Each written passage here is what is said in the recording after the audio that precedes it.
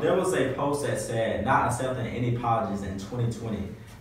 Kids make mistakes and adults make decisions. I disagree with this post because I feel like we all make mistakes. Yes. No matter how old you are, if you are 5, if you're Absolutely, 65, yeah. you're gonna always make mistakes. Yeah. So whoever quoted that, obviously they maybe was in their feelings. Yeah. And that can relate to. It's crazy how the strongest bonds break up the weakest things.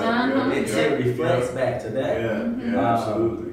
Because they obviously was probably in their feelings when they tweeted that, or Facebook did, whatever, Instagram, all these different social medias, platforms. It's dangerous when you put stuff like this out because the same can be said to you. Somebody can say that back to them. Yes. You know what I'm saying? Because no one is without fault. No one. You know what I'm saying? So we got to be careful when we put out these declarations. Like I'm not accepting any apologies because you might be the one on the other end. You know what I'm saying? So, it's dangerous. I seen there was a video on Facebook.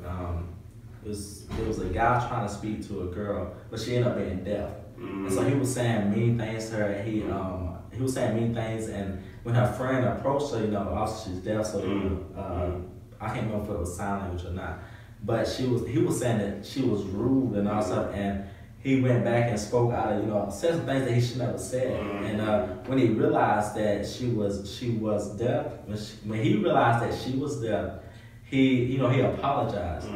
But he could have got on social media and said something about her, and everybody would have been like, she's nice, she's sweet. But he just didn't know that. Kids make mistakes and adults make decisions. I was like, they gotta be talked about because I feel like we all make decisions. We all make mistakes. And you don't want to be harboring unforgiveness. That's a very dangerous place to be, harboring unforgiveness, and not extending that grace.